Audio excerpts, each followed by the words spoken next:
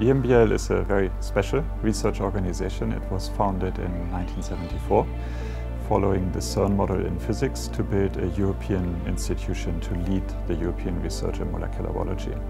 EMBL is an intergovernmental organization that is run by 21 countries. 20 of these are European countries, and we have one associated member, Australia. EMBL has 5 missions. Its core mission is basic research in the life sciences. In addition, its missions are technology transfer, advanced training for scientists, scientific services for its member states, and European integration of research. EMBL has 5 sites. The headquarters are here in Heidelberg, Germany. We have a site in Cambridge, UK on bioinformatics, a site in Rome, Italy on mouse biology, a site in Hamburg, Germany on structural biology, and a site in Grenoble, France, also on structural biology. Heidelberg has 4 research units. They are structural and computational biology, genome biology and developmental biology, and finally cell biology and biophysics.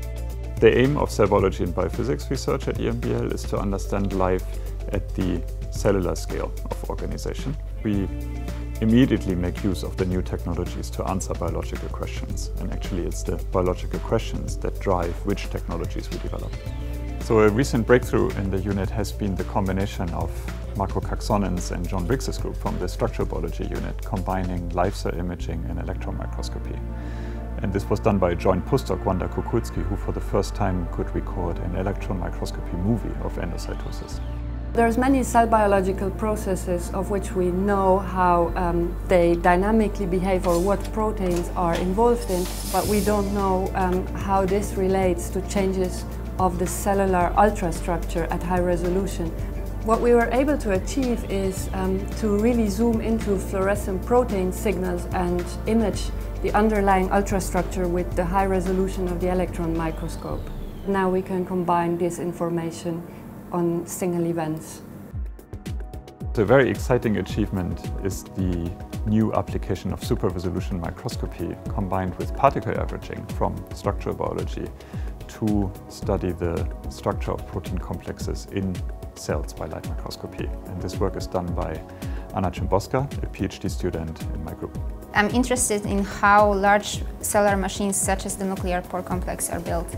And in my project, I work with experts from the electron microscopy field and from light microscopy field to develop new methods to analyze super resolution microscopy data, which would allow me to figure out how different proteins are positioned in the nuclear pore complex to high precision.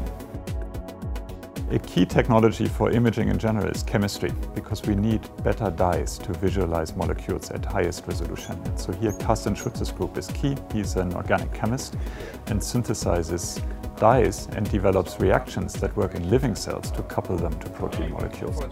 We like to do chemistry not only for biologists, but to do the chemistry inside an intact cell or even an intact organism. And that opens totally new doors for the biologists, not only here, but all over the world.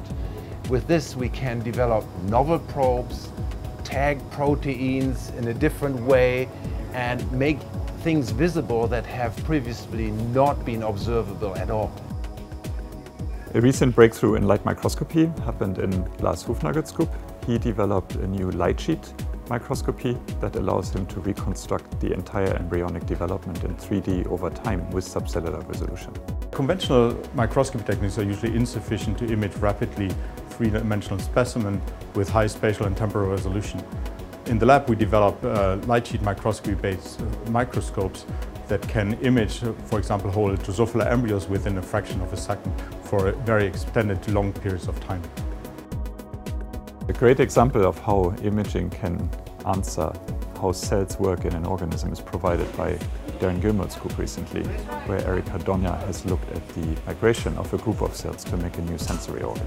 We made use of a novel timer approach to visualize chemokine activity in vivo in the live zebrafish embryo, and discovered that the primordium is able by itself to create a local gradient that guides its migration towards the tail of the fish. François Nedelec's group in the unit specializes in computer simulation, and this allows us to extract knowledge from the complex dynamic behavior of molecules that we observe in living cells.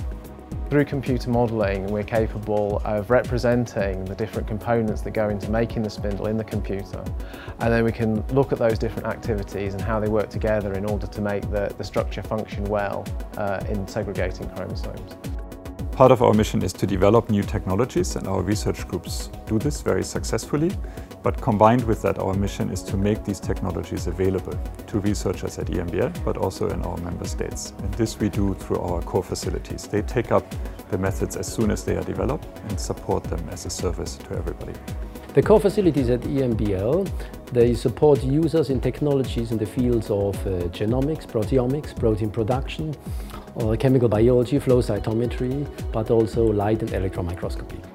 Typically, the core facilities work in a manner that the scientists come up with a problem, and the facility staff typically helps them in achieving their goals and try to develop sometimes even new methodology or applications based on the technology available. EMBL is based on a turnover system in all its scientific staff, including the faculty. They only stay a maximum of 9 years, which is great because we always have the youngest and brightest people here doing very innovative research. But that also means we constantly look for new people to join EMBL, develop their own ideas here and receive training in a fantastically supportive environment.